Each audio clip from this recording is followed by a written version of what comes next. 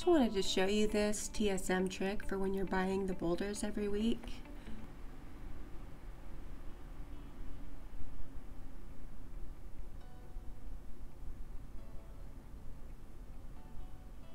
You could also use it to buy and resell the items needed for the boulders.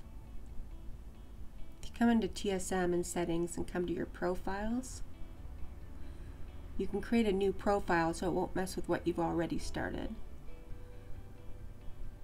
I'm going to show you how it works, and then I'll show you how I set it up.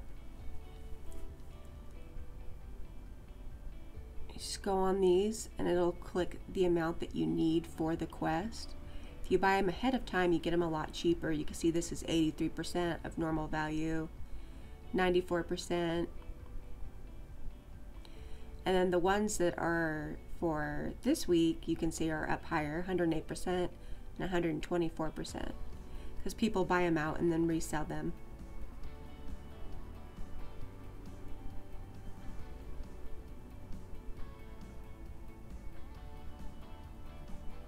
But you could buy these ahead of time.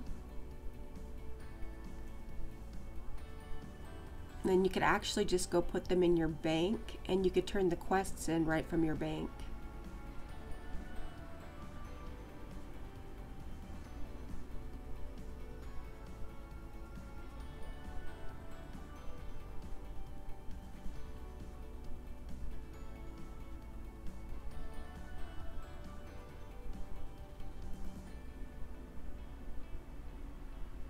So I'm going to move all of those to my bank so they're not messing up my bag space.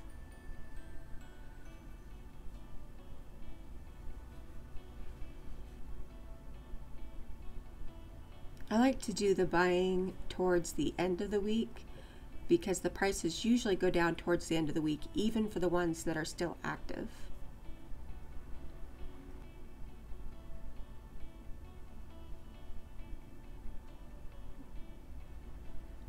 You can just turn them in. It doesn't matter if the items are in your bag or your bank, it still turns in.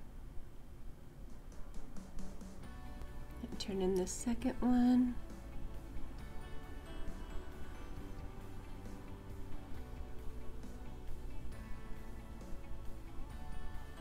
And if you don't know, these barter boulders are for this vendor here. He has a lot of things he trades, including pets and mounts, but there's crafting things. There's knowledge points that you can buy. And then there's the timeshares and the cream that you can use to buy specialty items for crafting from the crafting vendors.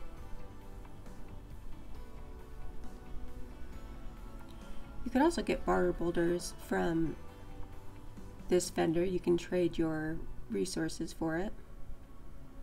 If you use TSM, you can just go max and buy them. It's easier. You could also get barter boulders from doing digs with Merritt, whatever his name is, and from just picking up chests here in Loam. Now I'm going to show you how I set it up. I have the names of all the quests that they offer, and then this is the number that it's going to buy, because this particular quest needs 10 shovels. You just put the maximum restock quantity there. If you wanted to sell them, you could change that to a higher, like 100. And then when that quest is active, you would sell them because they're up at a higher price. I put all of my items that I have on my regular profile just in a folder called character stuff, just to get it out of the way. And that one's not set up to buy or sell anything.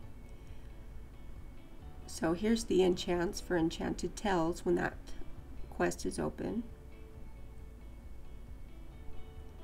You need 5 of each of those, so it's set to buy 5. Again, you just change your restock quantity if you wanted to buy and then resell for a profit. That sources would include what's in your bank, and then the auctions would include what things you have up for auction already. You do need to be careful with that because it'll include what your alts have up for auction. You might not care about your alts, so uncheck it if you have alts that have auctions running also.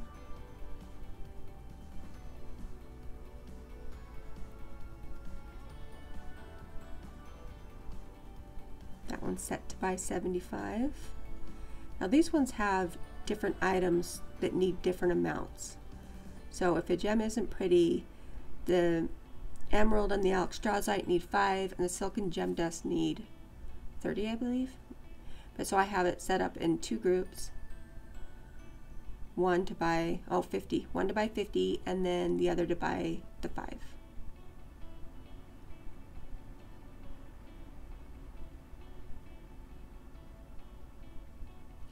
I know this video is coming a little late. In Season 3, I don't know if these items will be the same, or if this will even exist anymore at all, or if people will even care about it, but for right now, it's still useful, at least to me.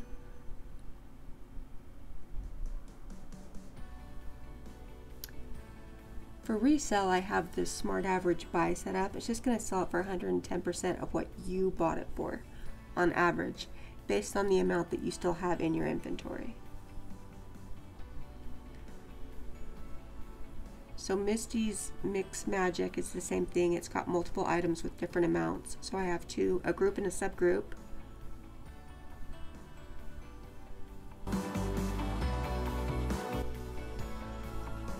Same with Road to Season City.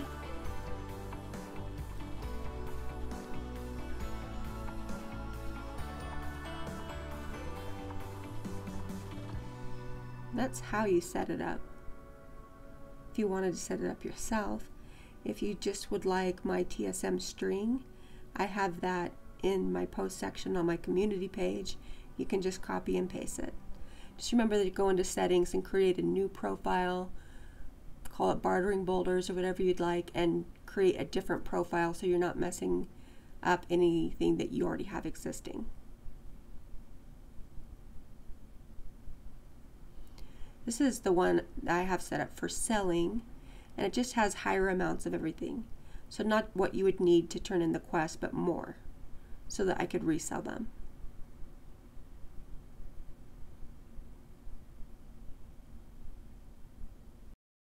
All of these just have 110% smart average buy. That way you're not losing gold.